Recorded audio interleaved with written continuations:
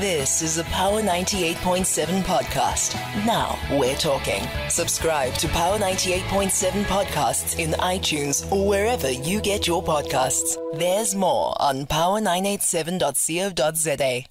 Let's talk Orania for a second. Let's talk about where it comes from, when was it established, how was it established, what purpose, how has it developed, how does it work? Do they have their own flag? Do they have their own currency? What are their perspectives on the current South Africa? Do they want to be integrated? All that and more, we're going to understand. And you know what, Power Family as well, in being able to understand this conversation, I'm also going to give you an opportunity to weigh in on 0861987000. And if you've got questions when it comes to Orania or even comments about it, please make use of our phone lines. We want to get as many of you engaging with the subject matter as possible. Alternatively, you can drop us a voice note on 083-303-7093. We are joined now by the head of the Orania movement, Joost Strydom, just to shed some light on Orania. We're getting to understand Orania. Joost, thank you so much for your time this afternoon. Welcome to Power Lunch.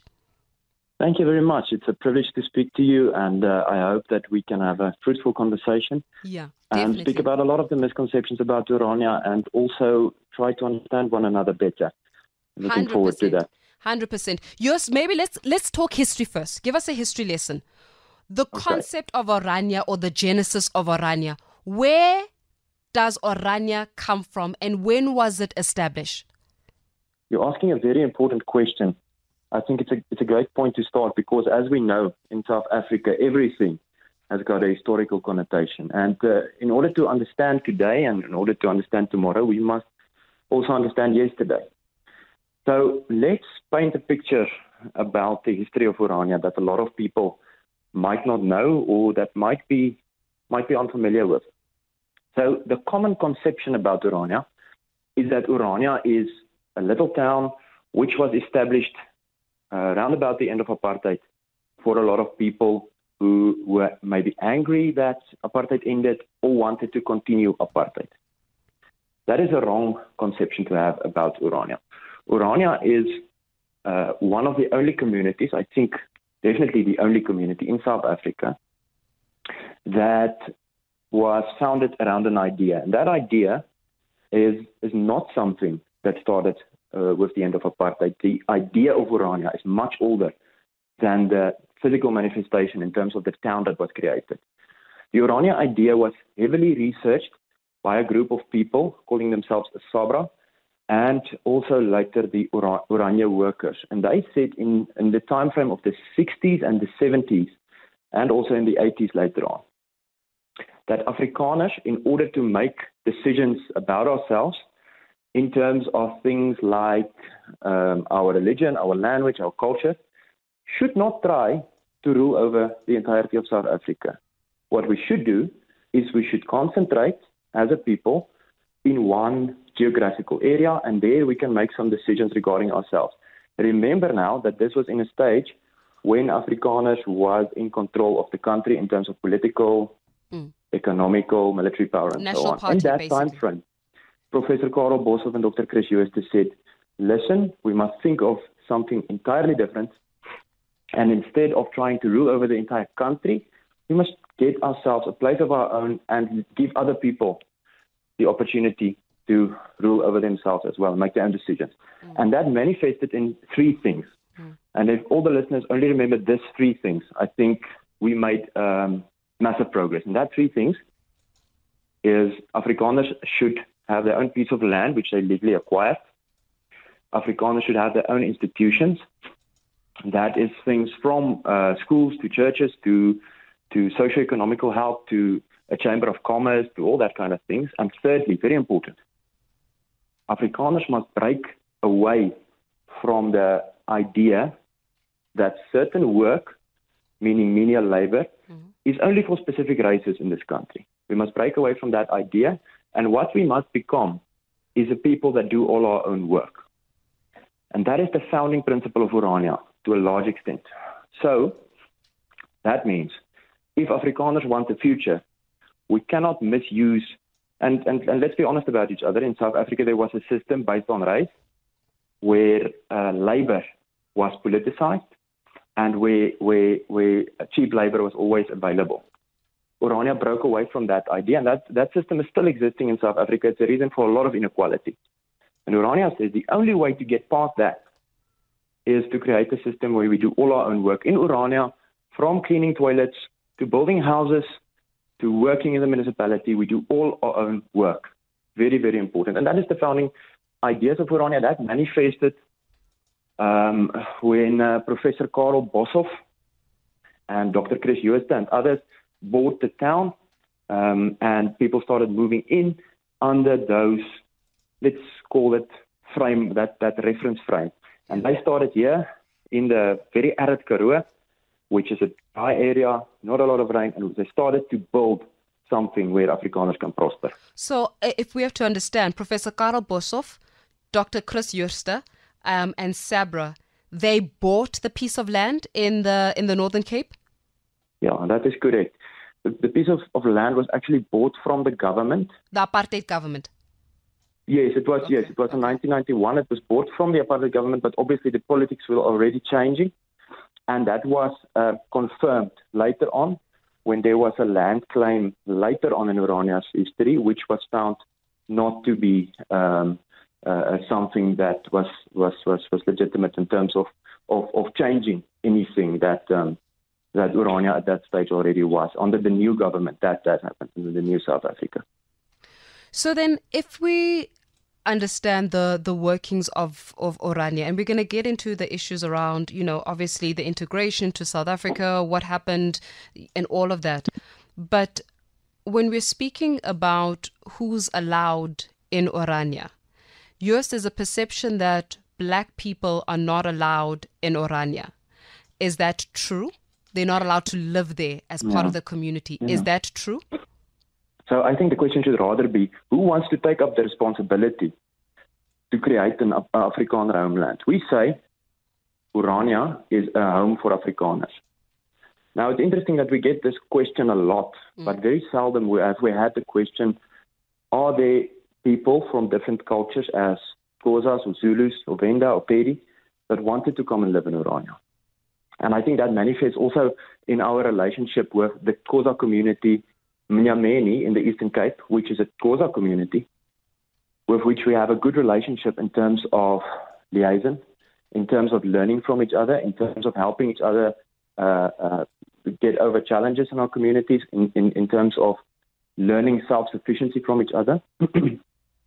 So it's very, very seldom that the media ask, are there any black people that want to commit their life's work to building out the Afrikaner heimat or home? Are there any black people that want to do that? Because they have a say in that too, and it's to take a voice away from that. Who wants to take up that responsibility? Are there people, are there other cultures as the Zulu or a Xhosa who want to give up their own culture and take up Afrikaner culture? Would they want to do that? Would they be allowed to do that, Joost? Well, anybody that wants to come and live in Orania can go through the process, will always be treated objectively and legitimate, as our processes have been tested by the Human Rights Commission and others, and shown to be legitimate within the frame of the law and the Constitution, and that we can have our right to residency processes. So anyone can apply, and anyone has the right to go through that process and see for themselves. I think a more important question to ask is, a person that wants to come and live here, whoever that might be,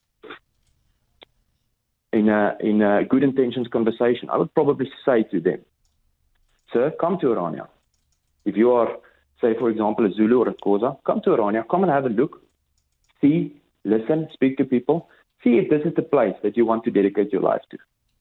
First, answer that question and make sure that it is something that you want to be dedicated to. So do that with good intentions. Come here, come and speak to us, and come and see for yourself. And if you then honestly want to come and live here in the Afrikaner home, to apply for the right to residency like all Afrikaners. And now, And let's address another misconception about Orania. No, before we go to the misconceptions, are there currently any black or colored people, because colored people are also Afrikaans speaking, are there any black Afrikaans speaking people or colored Afrikaans speaking people that are currently residing in Orania? I'm going to answer your question in two phases. The one is an important one. The one is to say Afrikaans is a language of which we are very proud and love very much. It's not a culture. Afrikaans is just a language. Our culture is much more than just a language. As if I learn Zulu or Xhosa or English, doesn't make me an Englishman or a Zulu or a Xhosa. So that's the one thing. The other thing is never have Orania conducted any racial tests. So I can seriously not answer you that question. You are welcome. People are welcome to come and look for themselves, and they can judge them, the people living in Orania, based on the color of their skin, and say, are they black, are they colored, or what are they? But I don't think that is the way to continue into the future. Orania is based on culture, and if people want to give that racial flavor and come and say this person is a little bit lighter, this person is a little bit darker, probably they are going to discriminate very, very much, but they can come and look for themselves what they judge as white or non-white. Yeah, Joost, look, the whole purpose of this is so that we can understand, right? It's not a conversation where we fight each other. It's a conversation where we try to understand each other. That's what I'm saying. And even the difficult conversations and the difficult questions, just for the purpose of understanding, we need to be able to engage on such, as I said. So when it comes to also is it true that it's semi-autonomous? Do the people of Orania have their own flag? Yeah. Can I just interrupt you there for a second? I just want to refer back to one more thing, and then I'm going to answer that question. That is another misconception about Orania in terms of culture and in terms of who may live here. So, say for example, and it happens a lot, that people from Europe want to come and live in Orania. Say for example, a person from Polish descent, or a Dutch person, or a Russian. Or what might that be? In any case, it might be. And they want to come and live in Orania, and they can't speak Afrikaans. They do not follow our Christian religion, our faith, which is very important to us. It's the cornerstone of what Orania is to a large extent. And they don't want to promote and build out Afrikaner culture. We are not going to give them the right to residency. And that is another important factor in this whole conversation about, is it about race or is it about culture? And that's very, very important, because a lot of people think a white skin qualifies you to live in Orania. That is not true. Orania is a goal-orientated community. Our goal is to promote and build out Afrikaans freedom. And now that takes us to your next question, which is about how autonomous is Orania.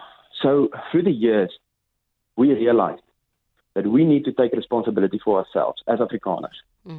A lot of people say, well, you can live your culture anywhere in the country. The thing is, where Afrikaners are a demographic minority, as we are in this country, we're a small group of people in a large country with a big population. And people ask us, can your culture thrive anywhere else? And we say no. Our culture can only thrive in a place where we can hold freedom in our own hands in terms of our culture, our religion, and our way of life in a specific area. So two things happen then. One thing is we take responsibility, which is a word that is not nearly used enough in this country. And secondly, we can build institutions that deliver services to ourselves. One of those services that we deliver, or one of those responsibilities that we take up, is to hold our own elections.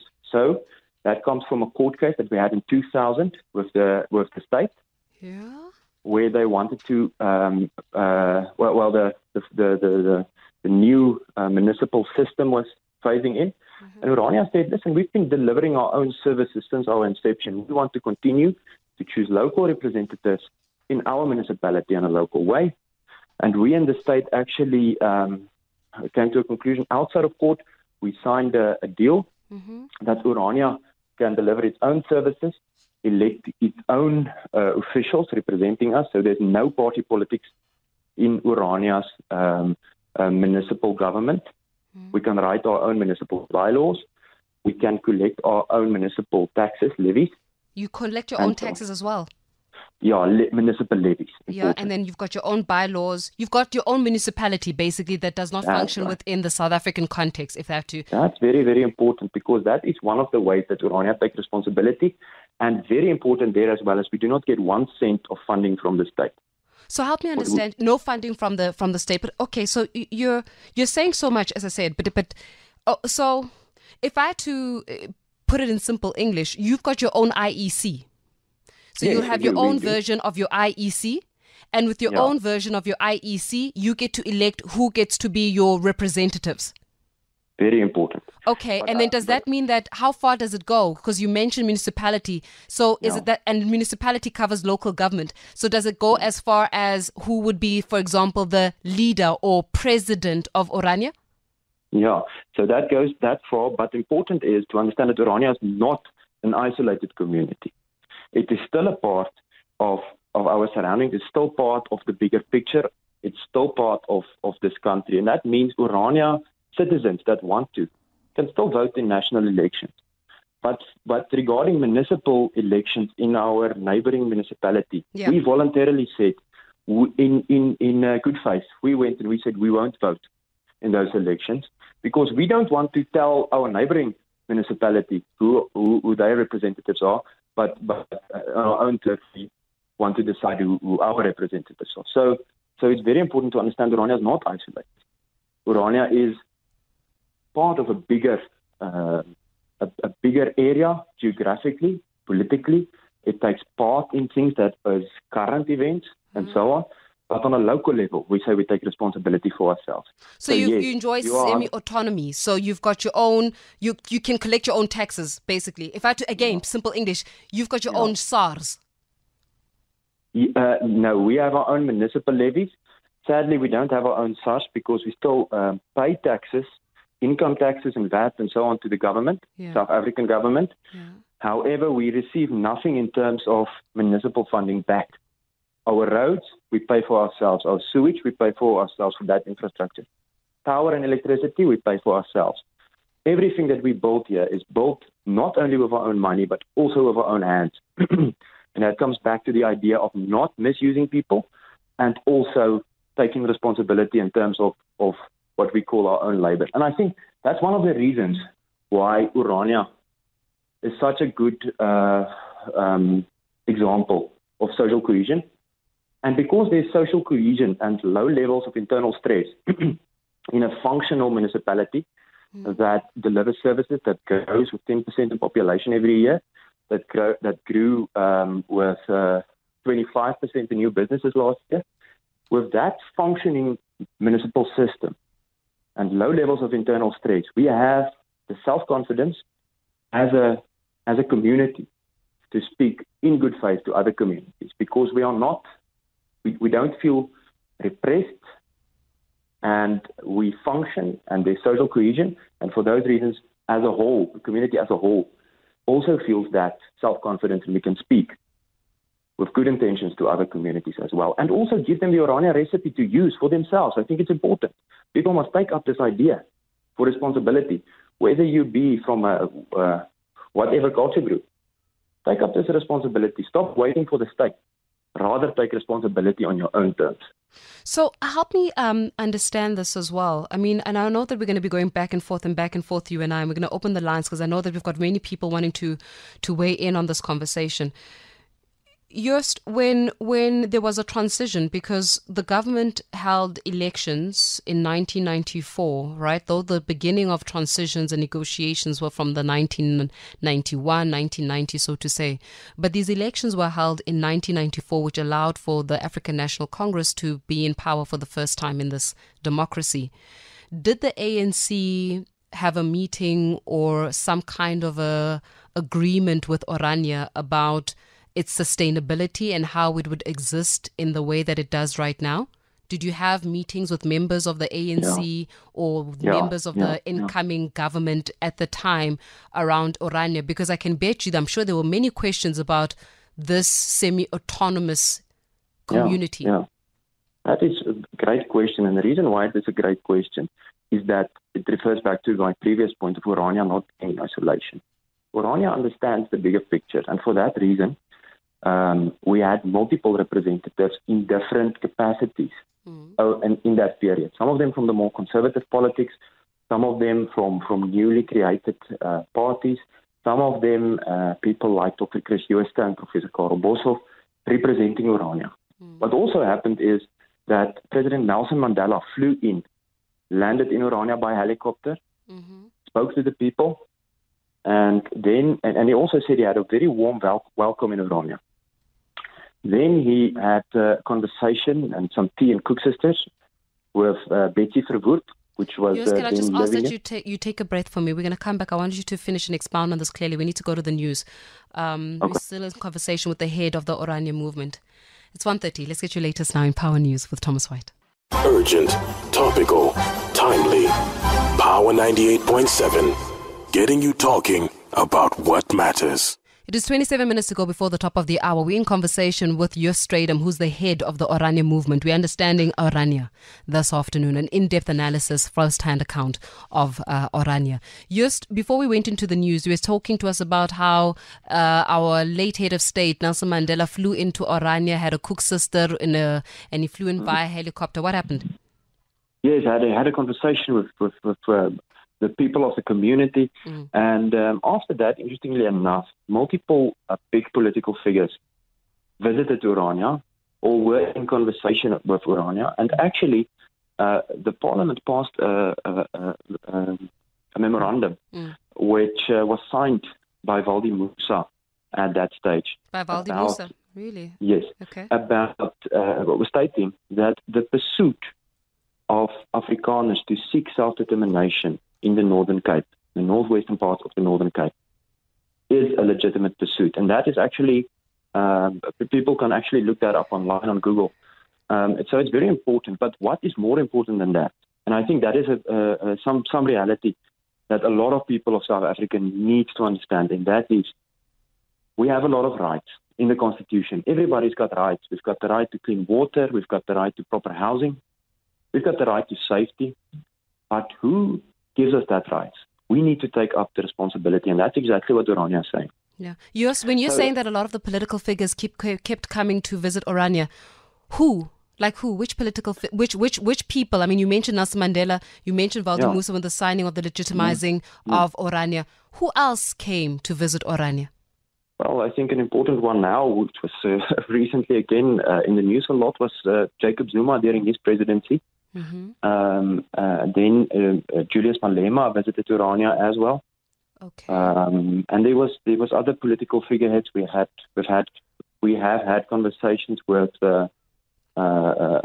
President Thabo Mbeki after his presidency. Really? We continue to stay in conversation with this whole idea of Afrikaners as a people of Africa. We have been here for 400 years. We're part of this continent, and we. A lot of people tell us, go back to Holland. We're not Hollanders. We Afrikaners. We belong here. And we also have the right to live here and prosper here and so on. And what we're saying as Orania is the way to do that is through communities that is at peace with themselves and have good relations with other communities. And this entire idea, we speak about a South Africa that is a community of communities. And that so do you see yourself as a part of South Africa, a diverse South Africa? Do you see yourself as part of a South Africa? We see ourselves geographically and in the other sense part of South Africa. We are citizens of this country as well.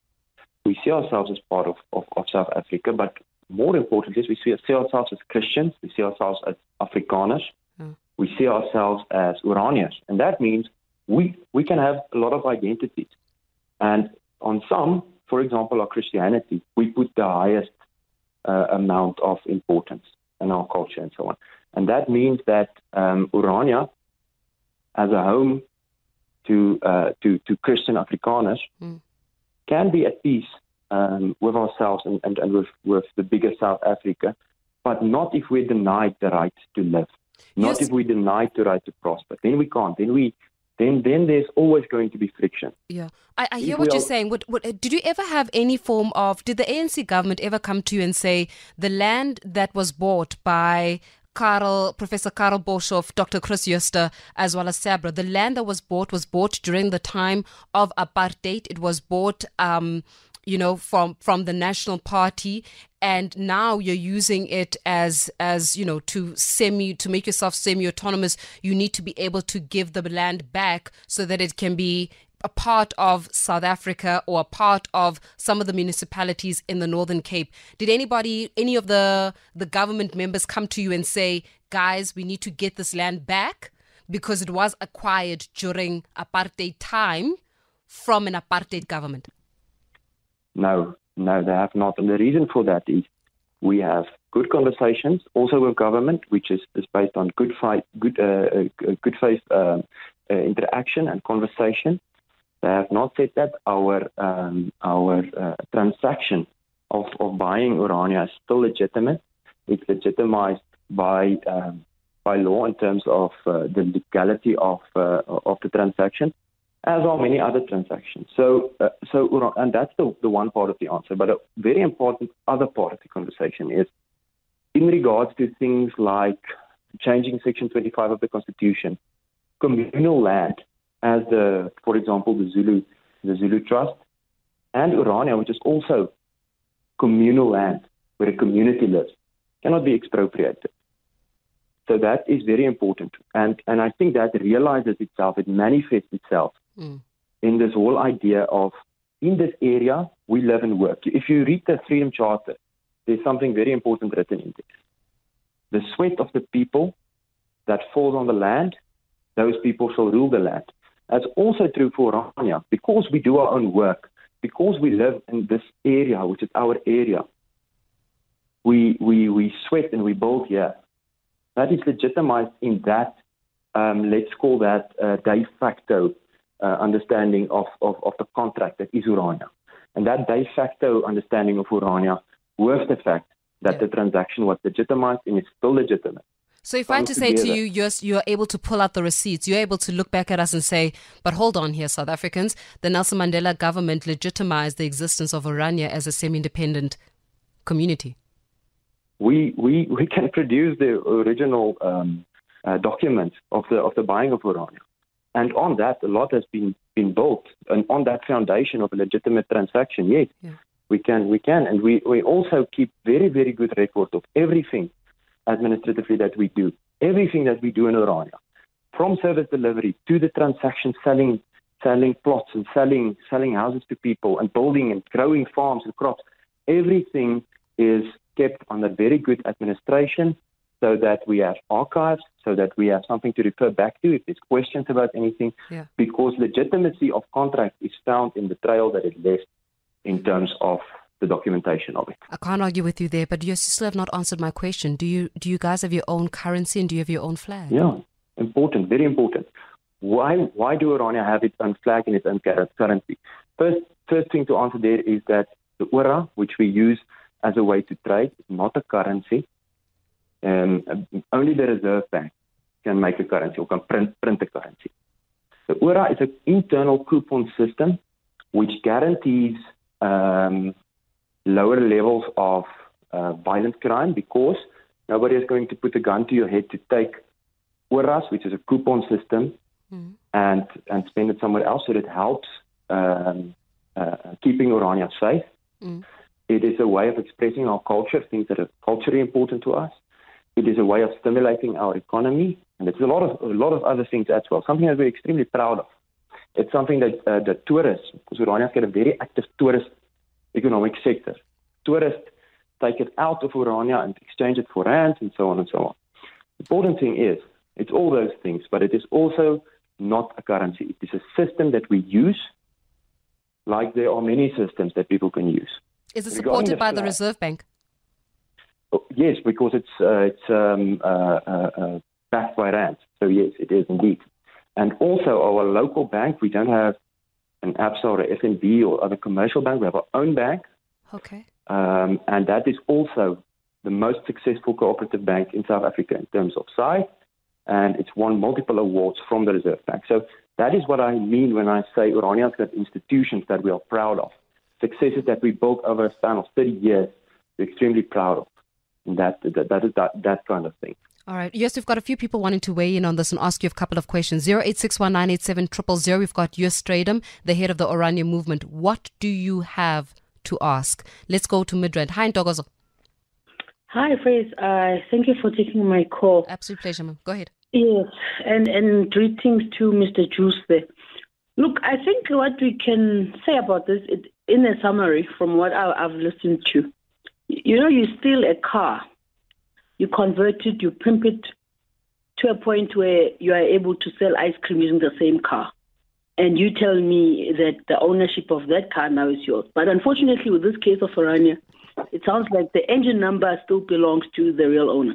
But I'm not there. I'm just a bit concerned because from what I hear from Mr. Joost, there's an emphasis of Christianity that is obviously the religion of choice in this area called Orania.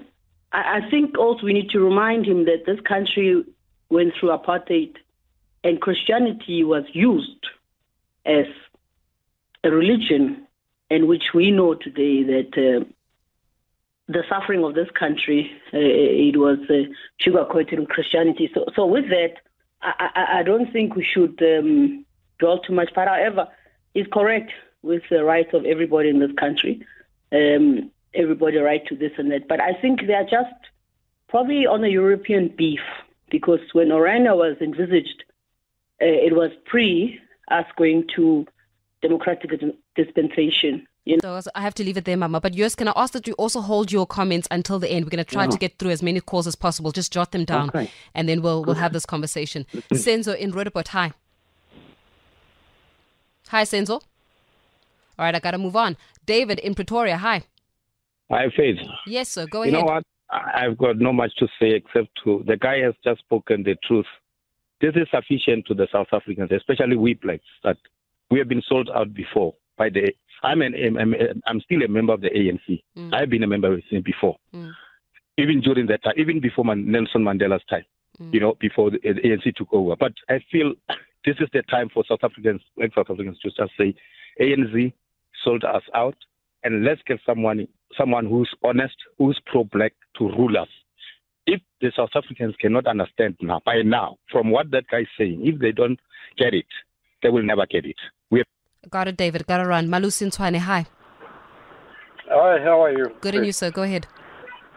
Fine. Yeah, I think maybe the first thing that we need to, for us to understand the origin and why Orania is existing, maybe next time bring us the origin and existence of Lesotho in South Africa, so that we can have a balance of understanding, so that we can be able to move to the right direction. But up to so far, I think I see no problem with the existence of Orania. They steal nothing from us.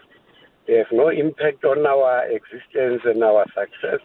So let's give them away. They are stealing nothing from us than our leadership was stealing from us. So I have no problem with that. I congratulate them with their success up to so far, and they seem to have no problems the way we have problems with our own South African leaders. They are also in South Africa, Malusi, but I hear your point. Let's go to the Gauteng Education MEC, Panyaza Lesufi. Good afternoon. Hi. MEC? All right, we're going to try. Faith, are you there well? You go. You're here. I'm very well, thank you. We're having a conversation about Orania with the head of the Orania movement, Strydom. We're unpacking a lot today. What would you've spoken quite extensively about this, and you've made your point known about this. Can I just understand from your views, as not only as, from an official government perspective, but as a member of the African National Congress, what are your sentiments regarding Orania? South Africa belongs to all who live it. There must be no inch of a land, whether it's private or public, that cannot be accessible to South Africans. We allow that, we're betraying a cause for another South Africa. We can't have a portion of a country that have its own flag, its own currency, its own curriculum, and its own rules. We can't have a two-state. Now that they've tasted Orania, what are they looking for now? They want the entire Western Cape to be independent from South Africa, because we've allowed this. You can't have a section of our society that believes that you must speak a certain language for you to reside with them, or you must accept that whites are superior before you can reside with them.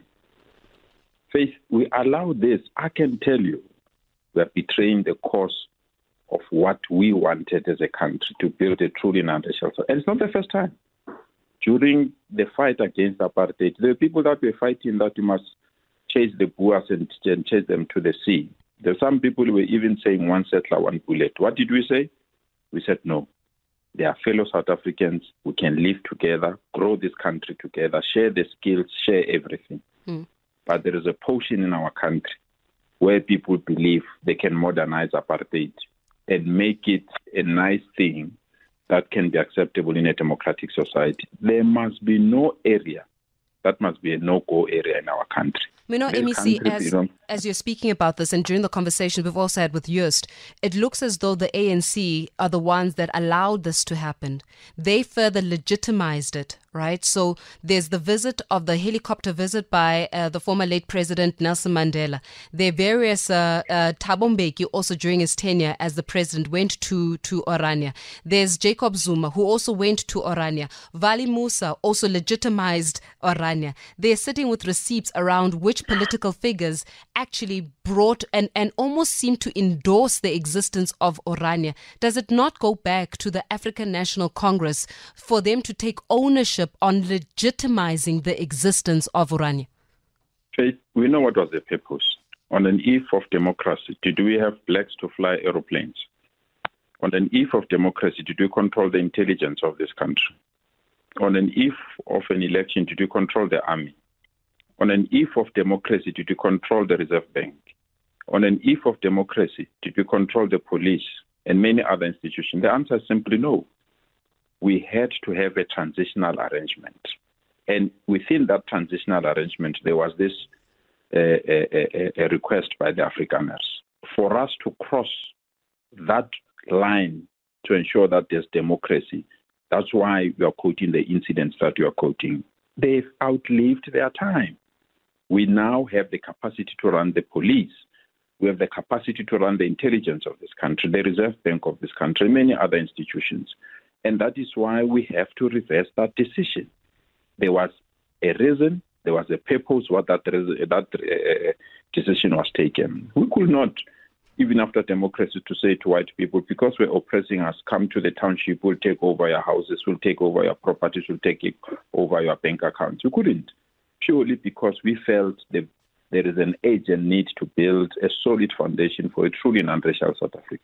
But if you see the conduct and the behavior of these people, regardless of an extension of the olive branch, regardless of the extension of reconciliation to them, what are we getting in return? Insult. Actually, they're growing bigger by day to insult and declare that they're not part of this country called South Africa. You can't allow faith. You can't. And you allow this. Today we're speaking about Orania. There will be a Voortrekker Western Pretoria. There will be something in the Western Cape. There will be something in Limpopo. You can't. We come from Bantustans. We know the pain of a Bantustan. We know the pain of being discriminated. We can't allow this. It must be stopped on their track, and it must be stopped now. We actually, even to give their oxygen for them to come to your studio and speak and insult us further, it's really something that they don't acknowledge, that we've got wounds that they must not reopen. And we've got the capacity, the skill, the mandate, and the legitimacy to intervene on these kind of things. They must do it on their own, and they are stealing Afrikaans and using it as right-wingers as if it's their own language. Afrikaans belongs to all of us. It doesn't belong to them alone. MEC, I'm going to give Joost an opportunity to respond to this. Joost, we've had this conversation. You're hearing the different perspectives coming in. What do you say to that?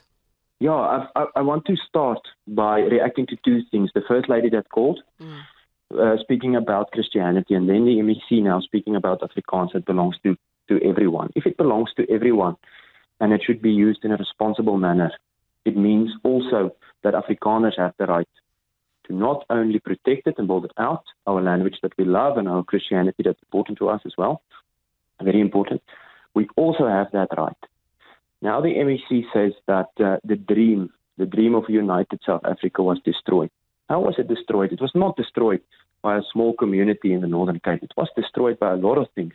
People using racial friction to further their own political agendas. People using the money of the taxpayers of South Africa corruptly. That destroyed united South Africa. Orania and other communities like Orania, as I said, Nyameni, the Xhosa community which we have a relationship with, that is the antidote. As a journalist once described Orania as the antidote to apartheid, because Orania is not only taking responsibility on local level, we're teaching other communities to do it as well. If the politicians of this country will not deliver services to its people, if the politicians of this country seems to be corrupt, using taxpayers' money for things, and then want to throw all that in Orania's face, a small community that's looking after its own, that has a clean audit in our municipality every year, which proven that we can work with other communities, which proven that we can take responsibility for ourselves and others, which proven that we can liaise locally and internationally, not only the government, but also role players locally and internationally in the political spectrum. If we've proven all that, and a politician says that Orania is the problem, then he is definitely wrong. So you feel like the politicians are being hypocritical because they legitimized the existence of Orania in the first place? Definitely, but not only that. There's so much going on in South Africa that causes friction, that causes tension, that makes people unhappy, poor service delivery, corruption, and so on. And while all that is happening, someone wants to use Orania as a play ball in a political game, the only community that takes responsibility fully for itself. I do not think that is fair in any regards, any ways. Rather than denying people their right to a cultural existence, living out something that we are proud of, rather than that, people should focus on doing a good job in government, and maybe a good government can unite South Africa. Is there a swart gevaar in Orania? A swart gevaar? Orania is not into screaming wolf, wolf in order to get people fired up for political agendas. It's not what we do. Obviously, Orania as a community with comments from people that want to enact violence against Orania. Obviously, we have a local security company which is legal, which is registered, which helps protect our people from crime, which helps the neighboring towns as well. With that, if they have incidents or the South African police need help, which has happened. But Orania is not into creating a narrative where we must unite against some kind of enemy just to get our people to exist or work together. Our united Orania is built on positive things that we share, such as religion, language, and culture. Joost, take a breath for me. We're going to take a break and then we're going to come back. So many calls. Let's talk. Listening to Power Lunch with the Queen. 12 to 3 p.m. We're understanding Orania. That's what we're doing today. We're understanding Orania. What do you have to say, Power Fam? Let's go to Mpho in Pretoria. Hi, Mpho. Hi, Mpho. Okay, Mpho. Let's go to Lisiba in Mabopane. Hi, Lisiba.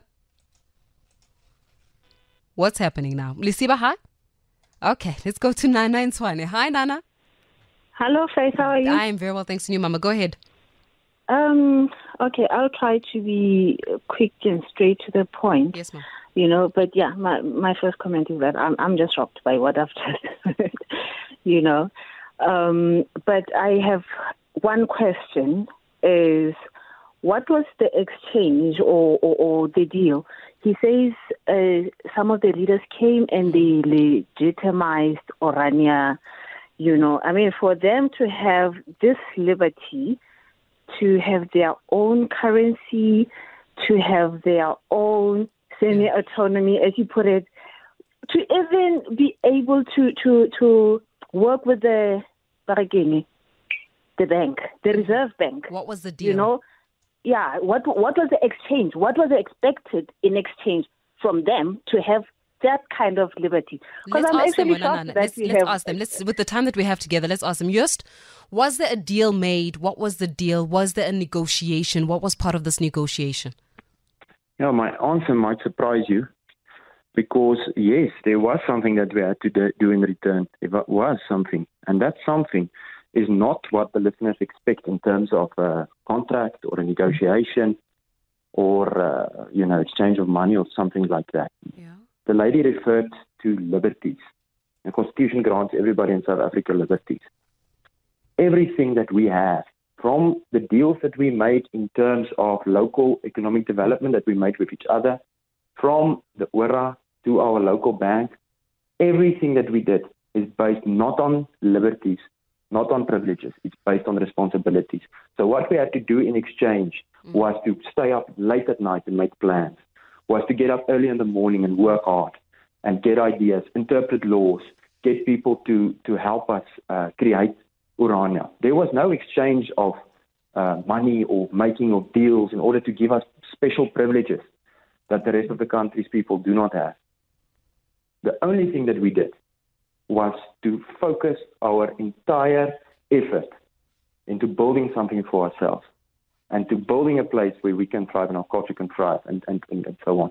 Remember, Orania was arid. It's a semi-desert area.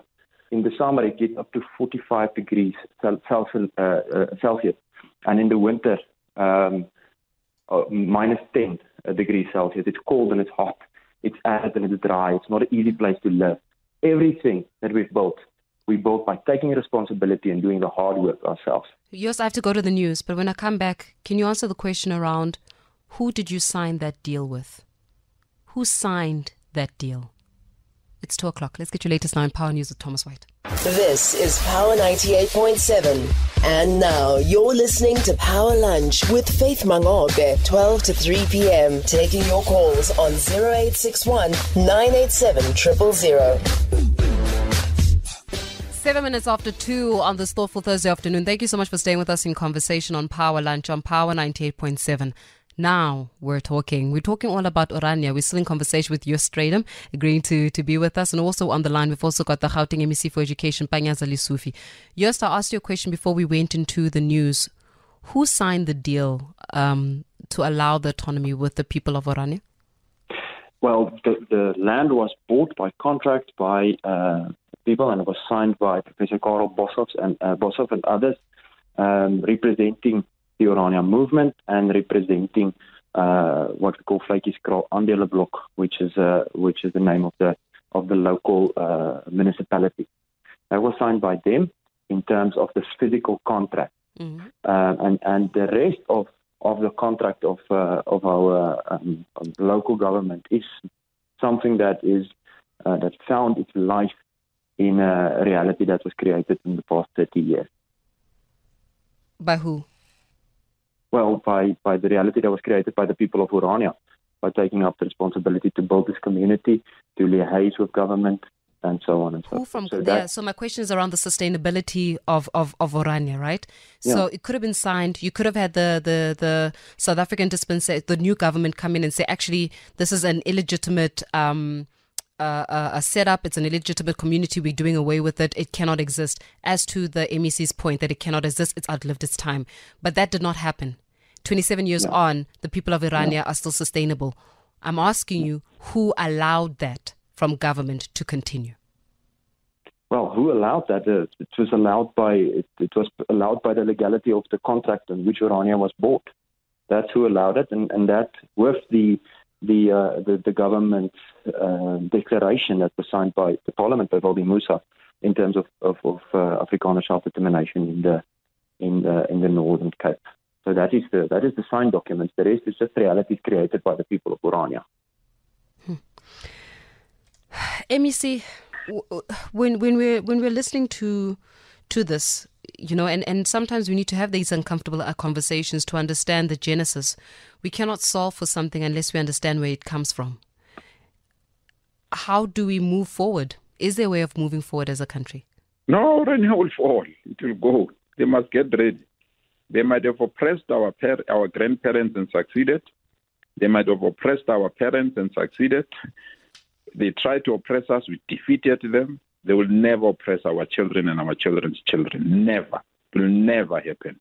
They must know Orania will go. Whether they can scream, shout, and quote whatever they want to quote, it will go. The reality is here, Faith.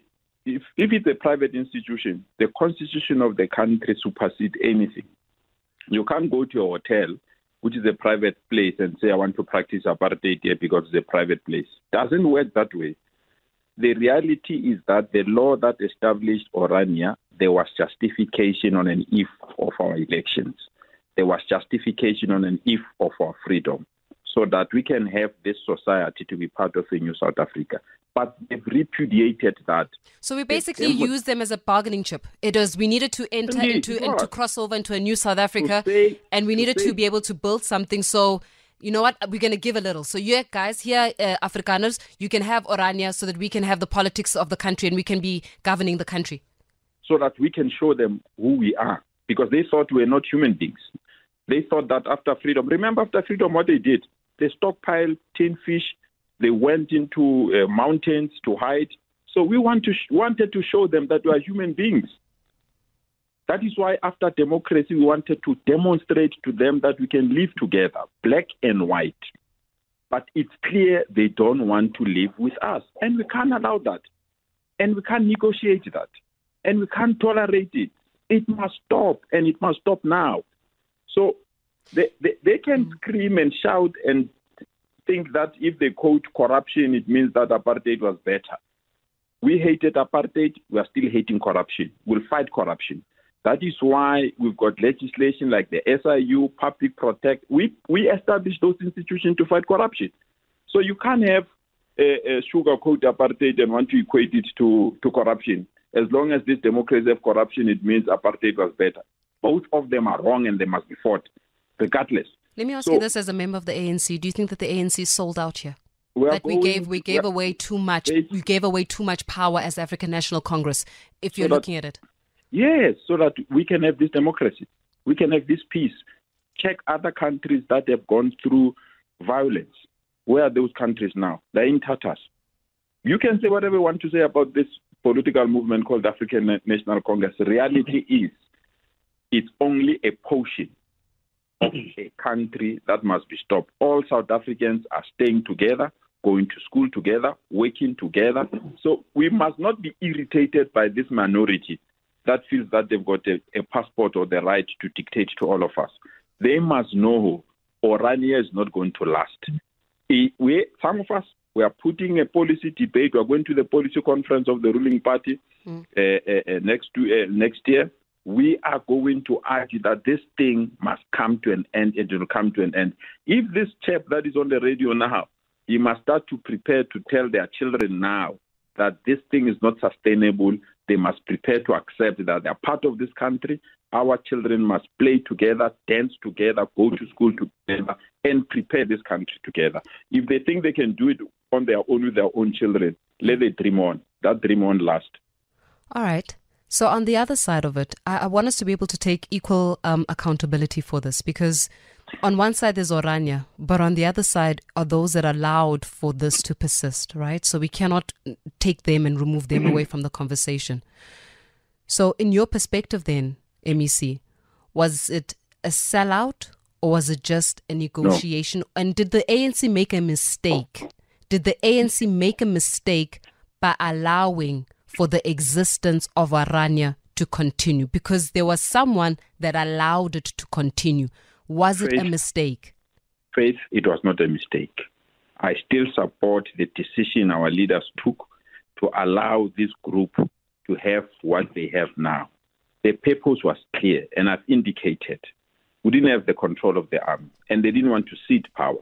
They didn't want to surrender power. What do? You demonstrate to them that we are not animals, we are human beings. But what are they doing? After we've demonstrated that we can live together, these people who practiced apartheid, who oppressed us, who exploited us, who took the minerals of this country for their selfish interest, and they have the nerve today to speak about corruption, who went to have loans, international loans that benefited them only. But we came into power and honored those loans, even though they didn't benefit our children and didn't benefit us. We did that for the sake of this country to prosper. But you can see from their attitude, you can see from what they are doing now, that they don't want to be part of a non-racial South Africa. They want to be on their own and hide behind the broomstick of a language called Afrikaans, purely because that's the only way they feel they can abuse our constitution to have their existence. We will expose them. Whether they're in Orania, they're in Western Cape, they're in Limpopo, they're in our farms, their time is over and they're not going to succeed. The only way to succeed is to build a truly non-racial South Africa that is acceptable to all South Africans. I hate racism with a passion, but I'm addicted to non-racialism. If they feel they will survive, time will tell. Joost, maybe you can expound this for us, and you know, as we're wrapping the conversation around, what would you like people to actually take away from this conversation? The people. Well, firstly, I think I speak on regards of myself, and but I also speak on regards for most of South Africa that is applauding the fact that the MEC just said on radio that they will commit themselves to work corruption out and to get rid of that. So we do appreciate that promise that was made on air, and we're looking forward to see his effort in ruling out corruption. But I want to focus on Orania. What bothers me is that the MEC is so stuck in the idea of apartheid that he cannot fathom Orania as a non-apartheid town. He cannot fathom that Afrikaners also have the right to exist. Why is he not going into Zululand or Xhosa communities and telling them they must be forced into in different schools where they denied mother tongue education? Orania is pro-mother tongue education for all. Orania stands for Zulu children having the opportunity to learn in Zulu, and Xhosa children the opportunity to learn in Xhosa. As are we, pro-Afrikaner children, learning in Afrikaans. It is good, it's a fundamental right, guaranteed by the Constitution. But MEC Lesufi wants to take that away for political points with the upcoming election in mind, it seems. Orania hasn't bothered anyone. We continue to build a successful story here, and suddenly when it's election year, there's a lot of noise.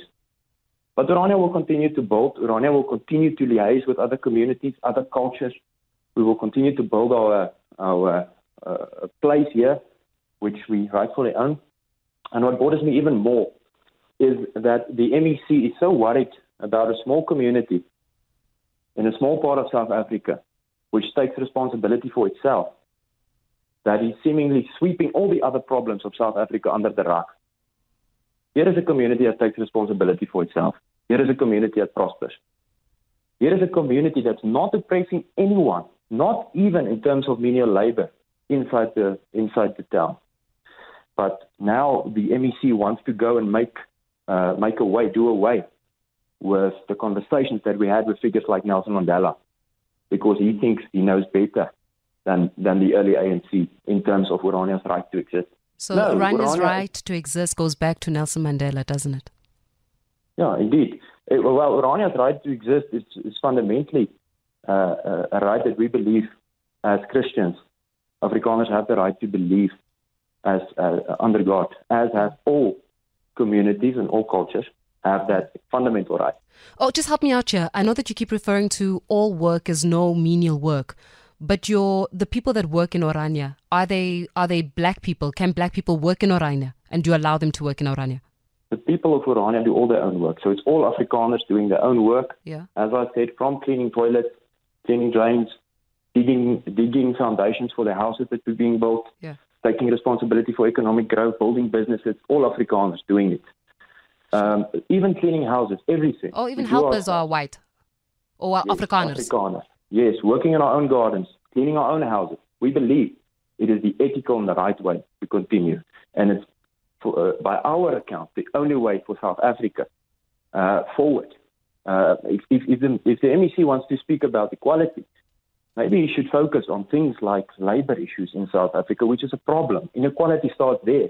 And here is the Afrikaner community that do all their own work. Everything. Eddie in Edenvale, hi. Hello, Faith, and Yes, good afternoon. Go ahead. You know, I'm listening to MEC Lesufi. He doesn't inspire confidence at all. Would you create a problem and claim to fix it at a later stage? Fortunately, some of us are old enough to remember that this Orania was not even an issue during CODESA. The fact that ANC decided to make concession on it, and by the way, that Orania is the size of rugby field. So why are we gung-ho about this non-issue, really? Lesufi has more important things to be worried about, but all he's worried about Orania. And by the way, prior to 1994, there were no gated communities. And then come 1994, gated communities are created, and the very same ANC politicians left all black people who are suffering in Alexander. They went for gated communities. Those black people are asked to produce their IDs. What is the difference between Orania and Waterfall? A black person can't enter there. They have to produce an ID. Lesufi must go do work for people, for black people, and show the Afrikaners that we can do it ourselves. Let's go to Lisiba and Babupane. Hi. Hi, good afternoon. Yes, sir. Lesufi is trying to maintain Tawayanamaka, or ANC is a revolutionary organization. This thing is predicated on the meeting that was held in 1994. 1984 in Zambia, where the Afrikaner was promised in that meeting. What the Afrikaner wanted, led by the leader of the Broederwoord, who was then the rector of Stellenbosch, that they wanted their culture, only their culture, their language, and their peace. That is all they wanted, and it was guaranteed by that meeting, which was led by Thabo Mbeki there.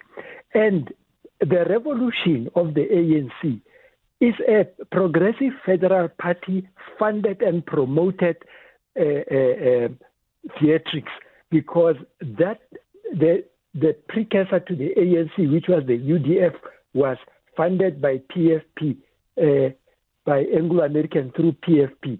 And the leader, you will know, this is common sense, that was negotiating between ANC and South Africa, is Frederick van Zyl-Slabbert, who was then a PFP person.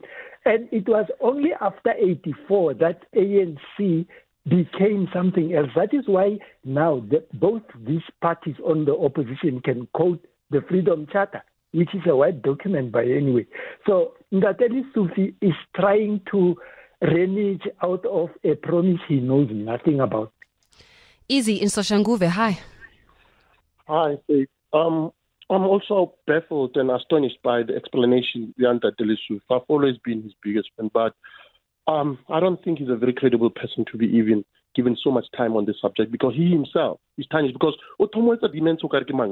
once he speaks, we think about the corruption in the education department. We say these guys are doing something good. But the topic started very well with you, Faith. I want to ask the gentleman from Orania, are they a municipality? Are they recognized by our democratic government? Because if we were to follow Ngateli Sufi's logic, he's saying we were fighting against discrimination and apartheid, but we had to bargain and give people a right to discriminate on the basis of culture, on the basis of race, on the basis of religion, just to have a bargaining process going forward so that we can be in power. That for me doesn't make sense, because you're trying to fight something. Secondly, did the ANC after 1994, or even in between, during the 26 years, have they tried to take this organization, this private-owned land or organization or entity, to court to test the constitutionality of their discriminatory policies on the basis of culture? Because I need to state that what you are saying, gentlemen, I forgot your name, you are doing wonderful work. We want development. We are tired of corruption, because we can praise democracy for all we like. Some of us are at home, we're feeling the pain, we're feeling the pinch of economic squeeze, we're seeing corruption, streets are dirty, everything. Nothing works in this country. I hear you. Joost, as we wrap up, we have to go, but as we wrap up, did the ANC government or did the ruling party government take anybody or attempt to take you guys to court to reclaim your land? Or was there any form of, hey guys, you need to reintegrate and be part of a non-racial democratic South Africa with a municipality that feeds all, and not to have your own municipality? Thank you. Thank you for the questions. I'm going to reply shortly. In 5 minutes' time, I'm on Newsroom Africa, and I need to get on that interview. But I'm gonna reply shortly. Very important line of questioning, because Orania inherently is the recognition of Afrikaner culture. It's building it out. That is not discriminatory. It's not discriminatory to just inherently be an Afrikaner, as it is not discriminatory to inherently be a Zulu or a Xhosa, Venda or Pedi. It is something to be proud of. Culture is something to be proud of. And for that reason, Orania is also proud of our Afrikaner culture. It's not discrimination. It's taking up responsibility inside a certain framework. But Orania has not been taken to court, bar the 2000 court case, which was settled outside of court with the state regarding our municipal status. For the rest, there's no reason for anybody to take Orania to court because Orania is not doing anything illegal. Everything we do is 100% legal. It's granted in the framework of the Constitution, or Section 235 of the Constitution, guarantees the right of cultural self-determination. And for that reason, nobody will take us to court because there is nothing to be going to court to. And more, Orania is also in a good relation with our surrounding municipalities. We have good liaison with government. We speak openly because we have nothing to hide. We have a proven track record. That's the thing to be proud of. Has the President Ramaphosa been to Orania? Just as a curiosity, out of curiosity. Say again? Has the President Ramaphosa been to Orania? Out of curiosity. Not yet. Not yet. Have you invited him? He I'm sure sooner or later he will come and speak to the Afrikaners of Orania. Joost, thank you very much for your time. Certainly been an insightful conversation. MEC Panyaza Lesufi, thank you so much for your time and for weighing in on the subject as well. Power Fam, as always, you know, we're nothing without you in this conversation. You get to make the decision. All we can do is just give you those two sides. Someone allowed for Orania to exist. Someone or someone's allowed for Orania to persist. Right? Do we become angry at Orania, or should we be angry at that? And also, has Orania lost its relevance in a democratic dispensation? There's another question that you need to answer. Has it truly lost its relevance? Or can we learn something from the people of Orania around how to determine ourselves and be truly autonomous from government dependency? You be the judge. You've been listening to a Power 98.7 podcast. For more podcasts, visit power987.co.za or subscribe wherever you get your podcasts.